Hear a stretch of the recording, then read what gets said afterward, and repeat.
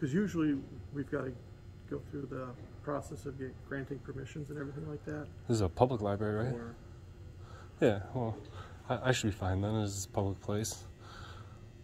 Just taking some video footage, that's all. you know, we can't have any people in the pictures. This is a public place. Nobody has expectation of privacy here. No, not necessarily. That's not the case. So, I mean, I'm not necessarily here to get anybody. I'm just taking a video of what's available, and I'll be on my way. where do you plan on publishing it? I don't answer that kind of questions. Well, then I can't have you take pictures then either. You know, it's a two-way street. I'm not allowed to take pictures in a public place, that's for sure. The First Amendment of the Constitution grants me the ability to work on a story as freedom of the press. I have the freedom of the press, and if you interrupt me, you are violating my constitutional rights. That's you fine. understand? That, as a director, I am going to interrupt you.